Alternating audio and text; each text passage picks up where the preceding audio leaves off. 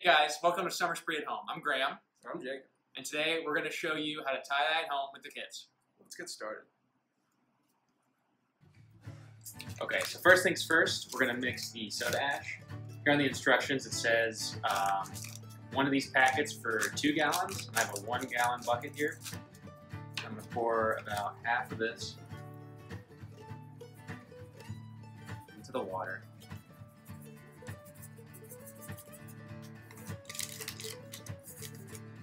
And then you're going to want to mix it well.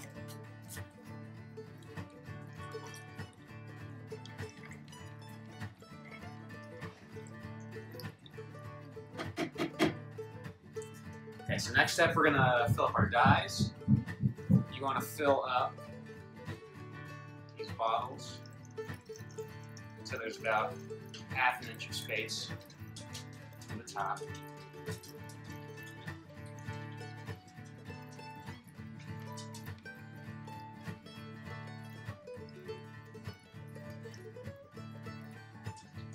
All the way up. Then you're going to want to mix it well. And you got to be careful with this part because these dyes stain, flows very easily. Shake well. You can see the dye should start mixing. You kind of want to keep shaking it until all of this excess dye is gone. So we might shake it for 30 seconds.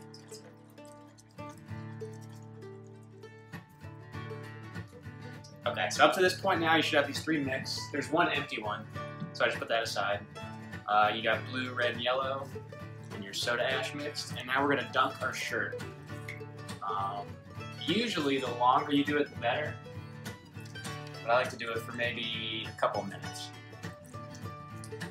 You gotta swirl it around, make sure the whole shirt gets soaked.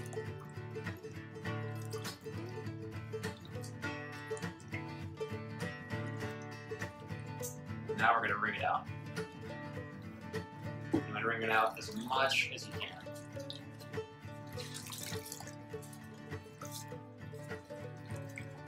Soda ash is not as harmful on your clothes as the dye, but it can dry your hands really well, so that's why I prefer gloves for this part.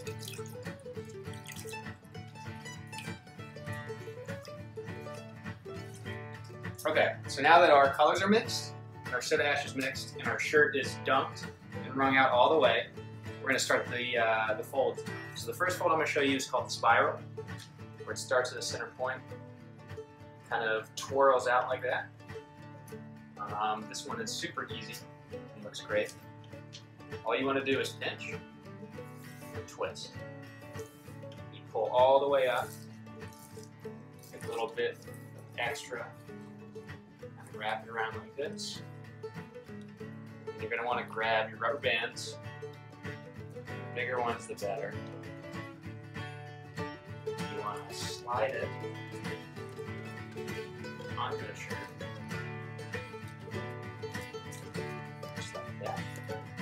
So we have one that's going horizontal.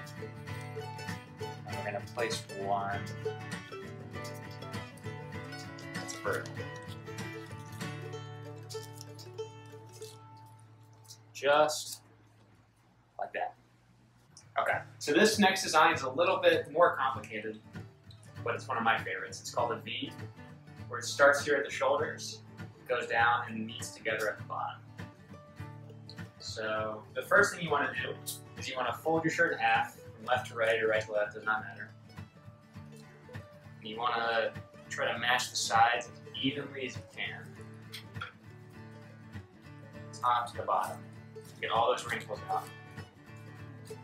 Now what you want to do is flip the shirt so the collar is facing you, angle it so the shoulders are facing you. So the shirt has a little bit of a tilt to it. Now what you're going to want to do is a fold I like to call the accordion fold. I use my thumb, my pointer, and my middle fingers. So I start by pinching, making a big fold like this, and then I push up with my middle fingers, create another fold. Now you want to do this all the way down, following the angle of the shoulders. So at the very end, instead of being straight, it should kind of look a little bit tilted.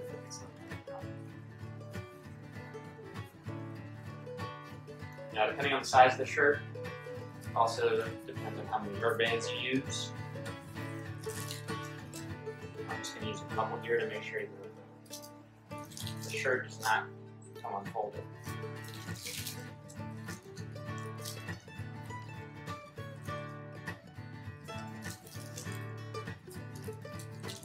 Just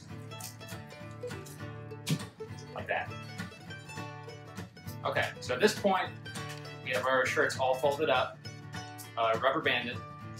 If you have it, put your shirt on a newspaper. If you don't have newspaper, then paper towel works just fine. So we're going to start with the spiral, how to put dye in that. So careful again, once you open this up, it will stain your clothes very easily. So you want to be pretty careful.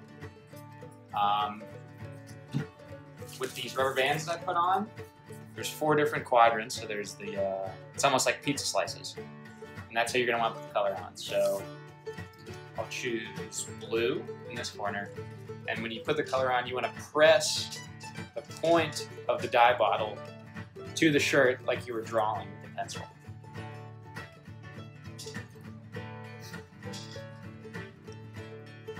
I'm going to put enough on to where you don't see any white. You don't want to oversaturate it, but you want to at least get all the white spots that you can.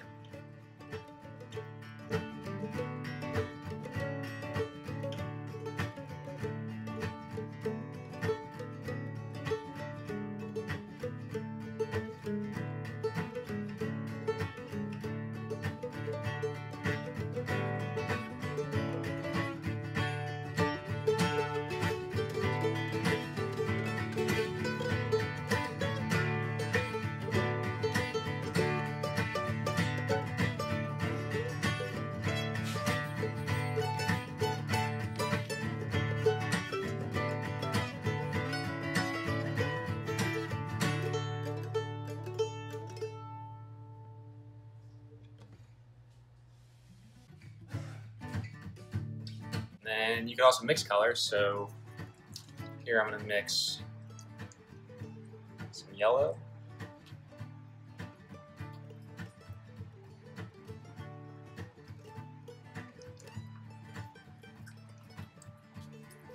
and some blue, and make some green.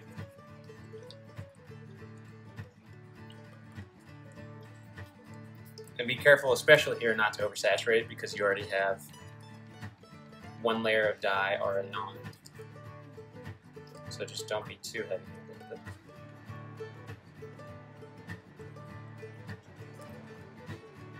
Okay. Now what you'll want to do is once you have the front side filled out, you're going to grab your whole tie-dye, flip it, and put the same colors on the back.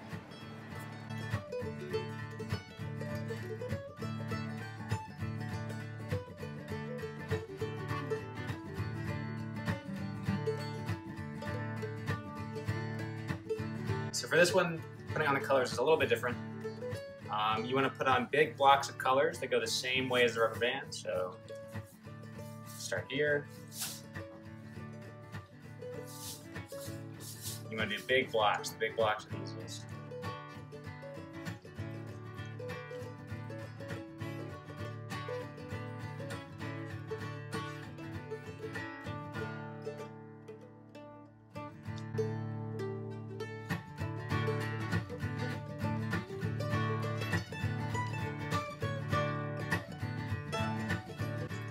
And then once you're done with this side, flip it over and do the same colors on the back. So all the colors are on, shirts are folded on the newspaper. At this point I'd take some paper towel just kind of get any excess dye, kind of pat down the tie-dye just a little bit. No excess. Now we're going to wrap it up. Usually with the V-shapes like this, it's a little longer. So I'll kind of wrap it up like this. I'm going to place it in a bag. If you notice at this point that there's a lot of dye falling out, then you might want to double bag. But usually, especially if your space is fine, one bag should be good. Now if it gets a little tumbled in the bag, that's fine.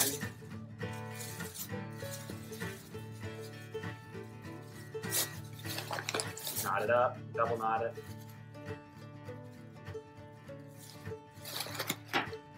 Okay, so now that we have our tie-dyes all bagged up, the next step is you're going to let it sit for about 12 hours. After the 12 hours is up, open it up, throw it in the washing machine, rinse it about 2 to 3 times on warm with no detergent. After that, throw it in the dryer. Once it's dry, you can wear your tie-dye shirt. Hey again, hope you had fun. I hope this video is a little bit helpful. Be sure to send pictures of your completed tie-dyes and any other artwork that you make to summerspreecac@gmail.com. We hope you guys have a great summer spree at home.